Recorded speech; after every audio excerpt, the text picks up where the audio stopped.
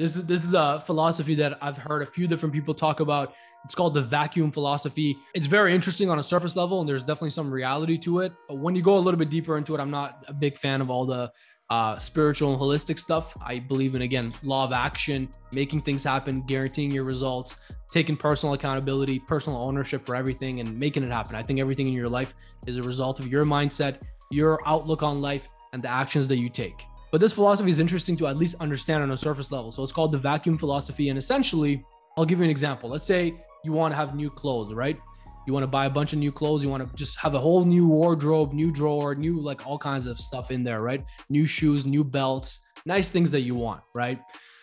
One way to kind of put that vacuum philosophy in play would be to go and actually clean out your closet, clean out your wardrobe, take out all the clothes that are older and even some that are still in good condition, and put them in bags to give away to charity, put them in bags to throw away if they're used up, right?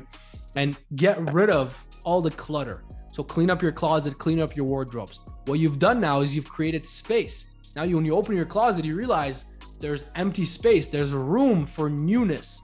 There's room for new clothes. There's room for an upgrade. So by default, you've created this vacuum. You've created this void.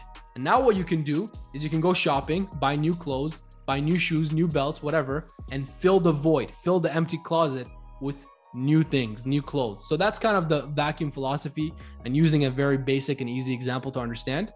But you can think about any area of your life and apply that same philosophy. Before you look to add things, first look to remove the clutter, remove the negativity, remove the noise, and create emptiness, create a void that then you can fill with the right habits, the right actions, the right thoughts, the right activities, the right strategies in order to be able to accomplish your goals at the end of the day. So that's the vacuum philosophy for you. You can apply that to your closet, and you can also apply that to your life.